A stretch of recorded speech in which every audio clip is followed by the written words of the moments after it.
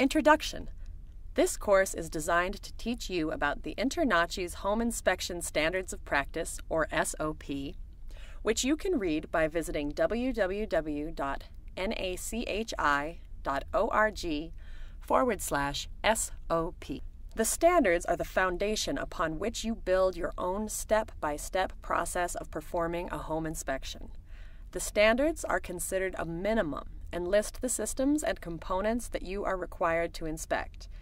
They also help reduce your liability by defining the scope of your visual-only inspection and by listing the systems, components, and conditions that are not required to be inspected. Familiarize yourself with the standards, which may change over time as the industry changes.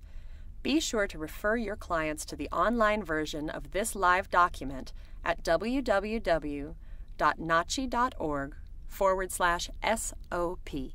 Terminology. The terms used within the SOP are commonly used and easy to understand. Most of the terms contained in the standards can be found within the glossary at the end of this course.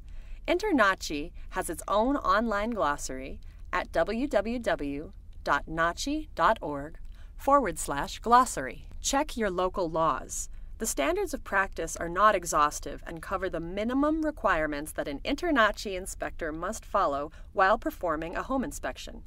Your state or province may have adopted rules, regulations, certification, or licensing.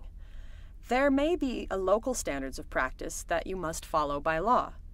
We recommend taking the time to read and understand InterNACHI's Home Inspection Standards of Practice before proceeding through this course. Course outline. This course mirrors InterNACHI's Home Inspection Standards of Practice and covers the following: definitions and scope, limitations, exceptions, and exclusions, standards of practice, roof, exterior, basement, foundation, crawl space and structure, heating, cooling, plumbing, electrical, fireplace, attic, insulation and ventilation, doors, windows, and interior, glossary of terms.